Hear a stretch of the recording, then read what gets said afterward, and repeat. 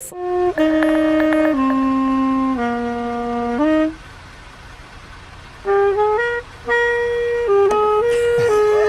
man's name is Erin Herrmann. He's from Lafayette there in Yamhill County. Again, he's performing for a herd of cows who are clearly drawn to his saxophone playing. See, they're all coming to the fence there. His daughter tweeted out this video earlier this week, and it's already been retweeted more than 200,000 times. Wow. So she says her dad is still learning how to play the saxophone, actually. And the cows seem to be a very forgiving audience. Ashley, Brenda, do you recognize not this tune, but this next one?